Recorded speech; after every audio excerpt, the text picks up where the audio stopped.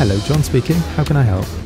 I'm a call centre advisor, so I'm the first point of contact when our customers call 105 and report a power cut. Sometimes I'm able to help the customers over the phone. It could be something simple like a trip switch. Other times we may need to dispatch an engineer as the neighbours have gone off as well, so it could be the whole village or the whole town that's affected. I work closely with our control room and engineers in order to resolve the power cut as quickly as possible and see the matter through to the end. For me, I really enjoy helping customers. It's great being able to make a difference. Power cuts can be quite worrying for customers, and I think having someone calm and reassuring at the end of the phone is a great help, and it's really rewarding being able to get the power restored for them.